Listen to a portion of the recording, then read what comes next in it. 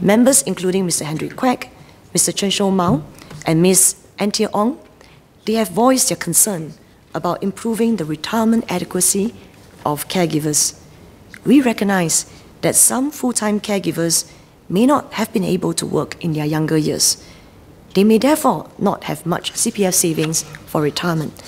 This is where Silver Support Scheme can come in. Silver Support Scheme supplements the retirement incomes of elderly Singaporeans who had low earnings throughout their lives and currently have little or no family support. In 2018, over 153,000 elderly persons received silver support payouts amounting to $335 million. For those with family members who can top up their CPF savings, the government has lowered the minimal threshold sum required to make it easier for CPF members to transfer their CPF savings to their spouses, to their parents, and to their grandparents. This will enable more members to strengthen their retirement adequacy of their loved ones. And we're encouraged by the positive response to this move. Last year, a total of 3,200 members benefited from CPF transfers from their spouses, while a total of about 2,800 members received CPF transfers from their children and their grandchildren. Associate Professor Walter Teixeira made 3 suggestions. First, he proposed to strengthen Silver Support Scheme. Second, he suggested topping up the CPF accounts of members with low contributions. Finally, he asked for the Lifetime Retirement Investment Scheme, LRIS, to be introduced soon. First, we are concerned about elderly who may not have enough retirement income. However, it is also important to place this in context. The vast majority of our elderly own their own homes and have family support and personal savings to rely on. Attainment of BRS, Basic Retirement Sum, has been improving steadily, with about 70% of active members being expected to attain BRS at the age of 55 by year 2020. For those with low incomes throughout their lives or little or no family support in retirement, we have, as I said earlier, Silver Support Scheme to supplement their retirement incomes.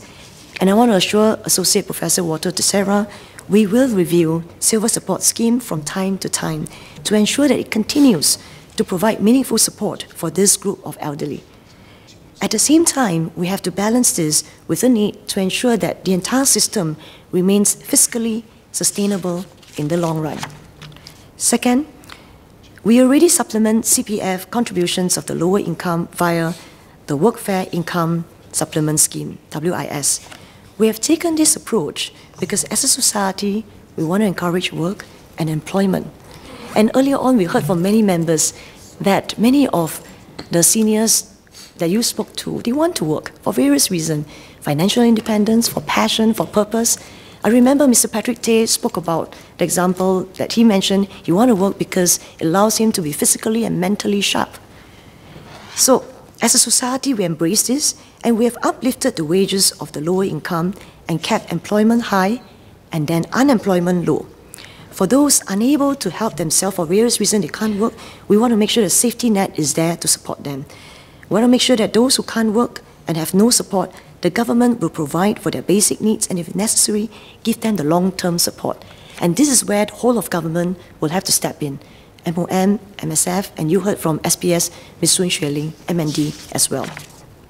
Third, CPF interest rates are already high compared to other market instruments on a risk-adjusted basis. I want to assure Associate Professor Walter Teixeira that we are studying LRIS carefully. Now, however, developing an investment product, especially as you can see what happened in the last 10 years with investment products, especially sophisticated one, developing an investment product is a complex effort, and we have to carefully balance the risk that's undertaken by our members. And our members have varying knowledge of what it takes to invest in a risky product. Now, so we want to balance the risk taken by the members and also the expected returns. Now, so we want to assure Associate Professor Walter Teixeira that we certainly will update on LRIS in due course.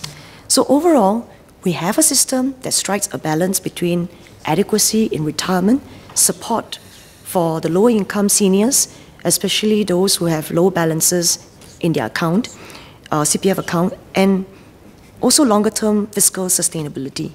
And we have achieved good results in retirement adequacy with comparable replacement rates to other OECD countries. While we are constantly looking for ways to do better, we should build on what has been working well for Singapore and Singaporeans. Now, talking about CPF, we have also been going out there to get feedback from members, and we recognize that some people may find the different CPF schemes and requirements fairly mind-boggling. In 2015, we introduced a one-on-one personalized CPF retirement planning service, in short, CRPS, to help older workers better understand the various CPF schemes and make their plans before they turn 55 years old. Last year, we expanded CRPS to include options such as silver housing bonus, which lets the members unlock the value of their HDB flats and boost their retirement payouts. Now, this year, CRPS is available to those turning 65 years old. As Mr. Hendrik Kwek suggested earlier, we will also work with community partners to provide services that help older Singaporeans plan for their financial milestones and better prepare for retirement.